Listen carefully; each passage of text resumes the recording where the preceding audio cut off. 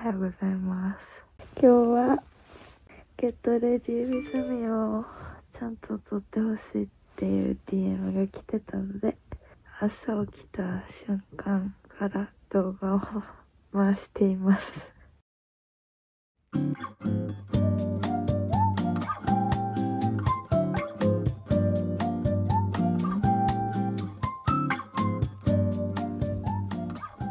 無理。おはようございます。で、携帯に貼ってた付箋、動画撮れ。これは私の相棒のみぞおちゃんです。寝るとき抱き枕みたいな感じ。携帯の充電するためにここに溝があんねんけど、そこにたくさんのお友達が沈んでおります。はぁ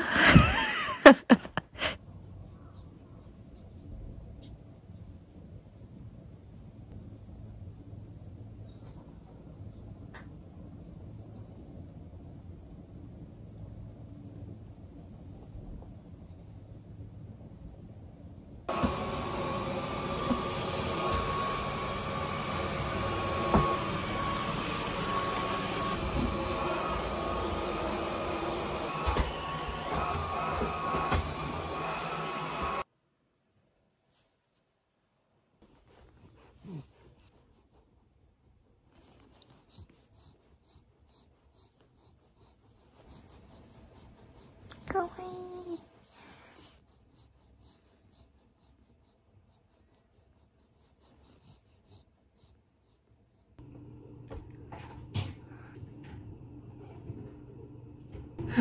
顔を洗います。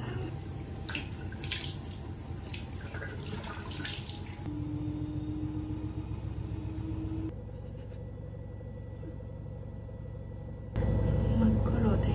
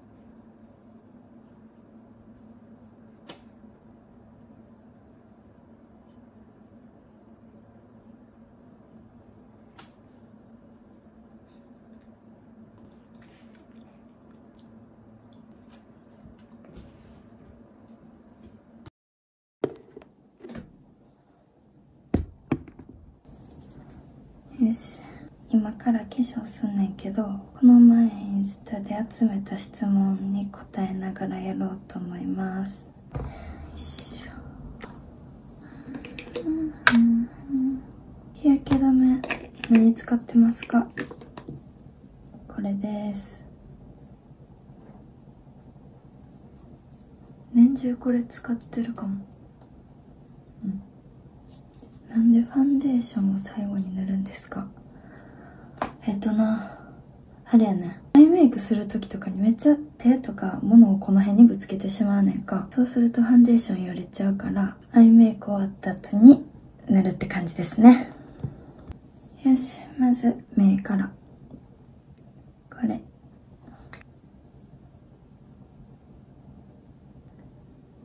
きな色は何ですか？好きな色な、黒、青、紫です。洋楽の好きなアーティストを教えてください。いっぱいいる。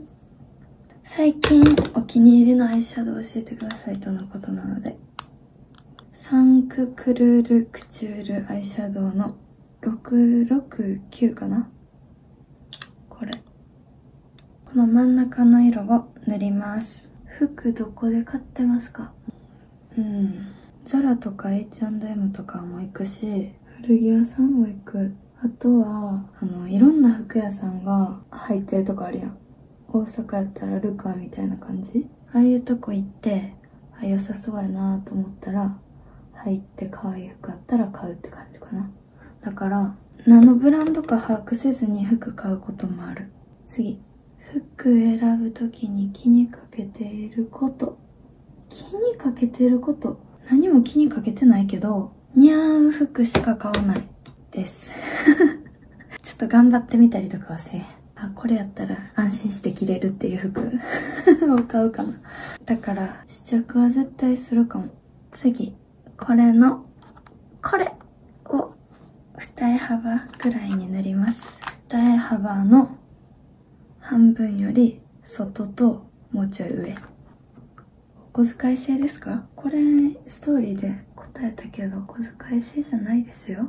お小遣いはもらってないですよ。頑張って働いております。映ってんの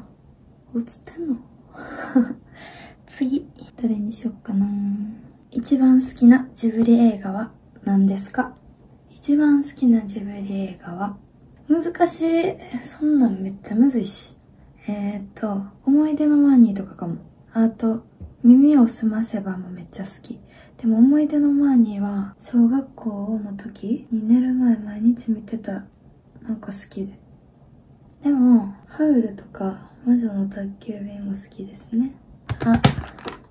今、これを目の下に塗ってました。こいつだけ取れてん。後で塗ろう。アイシャドウだけ塗った顔ってさ、とことんブサイクよな。次やろ、この細い筆で、この一番濃い色を、もうちょい声張ってくれな。編集の時に大変やねん。はい。このアイシャドウの一番濃い色を、ここ、なんて言ったらいいの？アイライン引くところに塗ります。下書きみたいな感じ。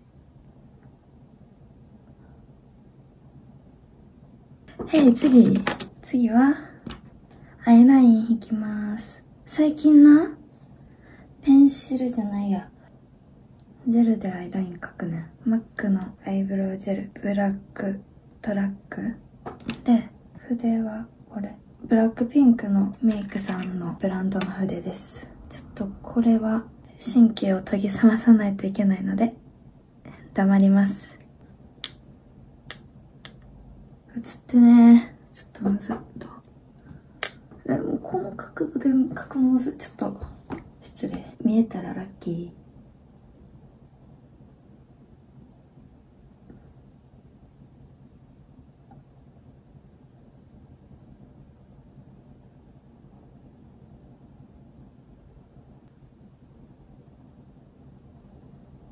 こんな感じ。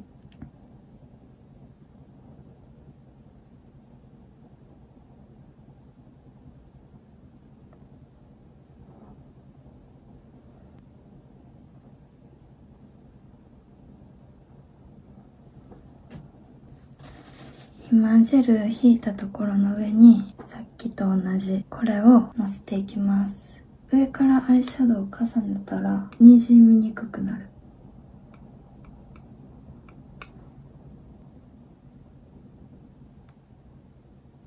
OK。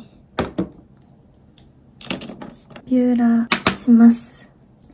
ビューラー。もう根元から本気で上げるから。よし。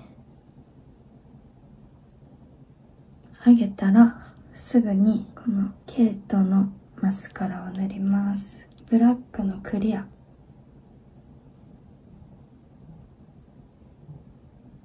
両方カールしてからマスカラやるんじゃなくて、もう上げてすぐ塗りたいから片方ビューラーしてすぐにマスカラやるっていう感じです。反対。質問返しするの忘れた。でもこのアイラインとまつげは喋んのむずい。いけるか。お気に入りのアイシャドウはさっき紹介したよな。アクセサリーどこで買ってますか？どこで買ってるっけ？いやもうなんか、アクセサリーは売ってんの見つけたら見る。どことか関係ない。アクセサリーが売ってたら見るっていう感じ。ルギアの箸とかに売ってるヴィンテージのやつとか可愛いの多いかな。あとはハンドメイドのお店もめっちゃ見ますね。まつげできた。アイメイクはこんな感じです。一回一回ため息ついてんだけど。友達の作り方。まずトーンアップクリーム塗ります。友達の作り方やろ？むずいな。私そんなめっちゃ友達多いわけちゃうからな。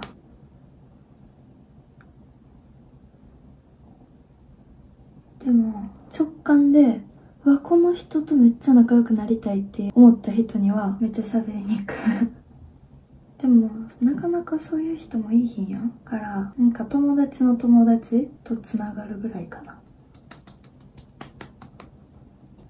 スキンケアとヘアケアを教えてほしいです。今納得できてないからもうちょっと待ってください。もうちょい納得のいくスキンケアとヘアケアを見つけたら紹介しようと思います。ナイトルーティンかな。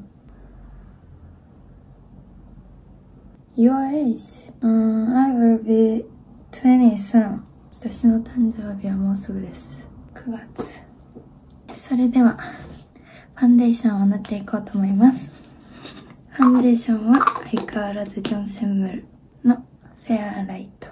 なんて読むのこれ。OKHE。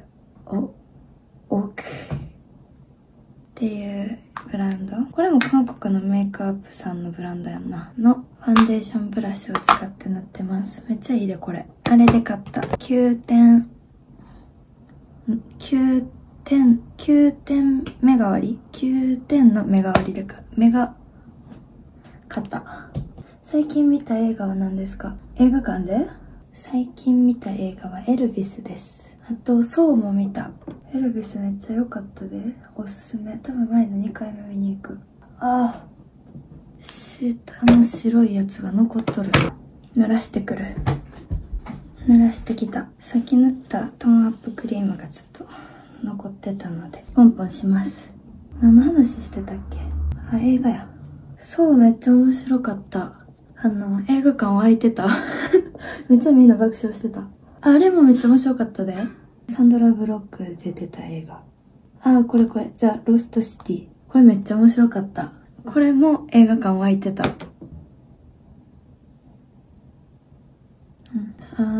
映画関係他にもあった気がする。好きな映画は何ですか？この質問むずいよな。直近で見た映画が一番面白かったっていう気持ちになるけど、タイタニックかな？王道。タイタニックです。あとは、ハリーポッターも好き。オッケー。これで押さえていきます。かっこいい。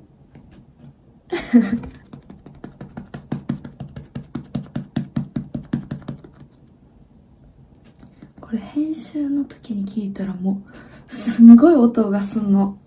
工事現場みたいな音するから、いつもさ、パフで叩いてるとこ音量下げてんねんけど、そんなでかい音なんかな。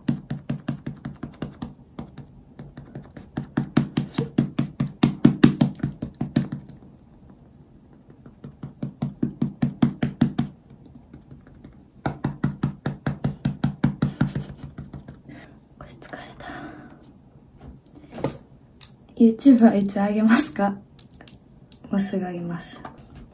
今日テストやねん。やだよ。次何かな？次は眉毛します。お気に入りの服は何ですか？お気に入りの服？お気に入りの服を買ってるよ。だから全部です。どうやったらまりなちゃんみたいにダンスが上手くなりますか？めっちゃ練習しました。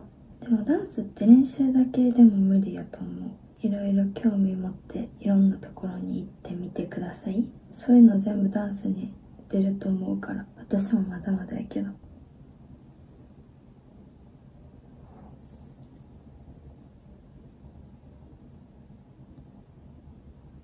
なんか嫌だな、眉毛。兄弟はいますか？兄弟、弟が一人います。高1です。仲いいで。喧嘩したことない。めっかこれで。めっちゃ暑いなぁ。なんじゃこりゃ。はい。はいとか言って。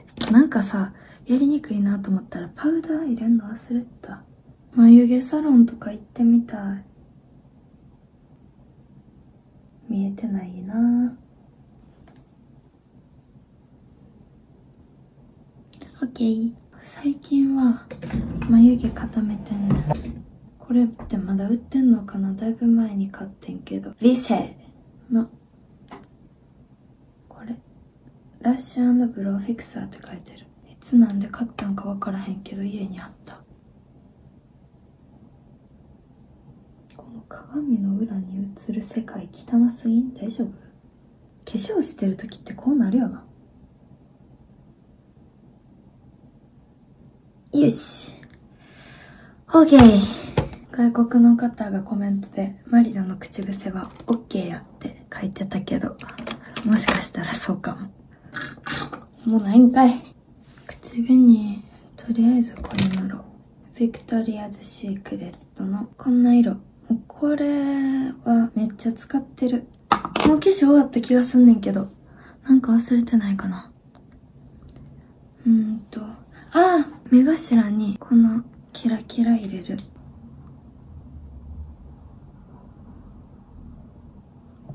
オッケー。ってパウダーをめっちゃ薄く塗ります。ルースパウダー。めっちゃこれがおすすめかって言われたらそうでもない。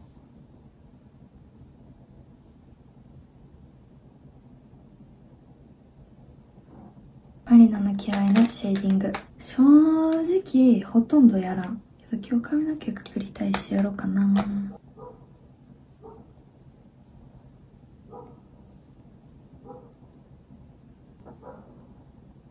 完成。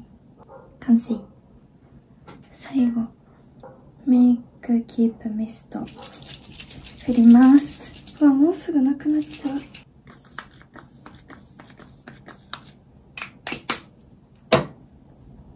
聞いて、もうすぐ多分髪の毛切んねん。前髪できると思う。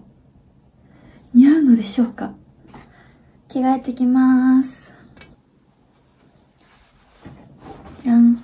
着替えてきました。チャイナ服っぽい服です。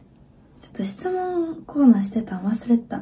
ネットフリックス何見てますか？何見てたかな？あんま開いてないけど、ストレンジャーシングスとアンブレラアカデミー。分かっていても数週目、分かっていてもリピートしてるっていう感じです。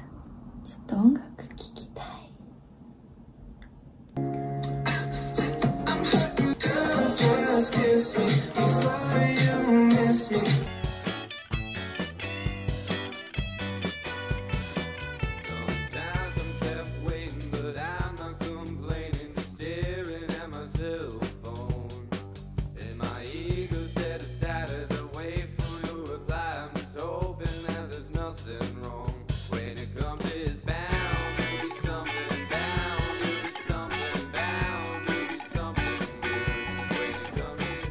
完成。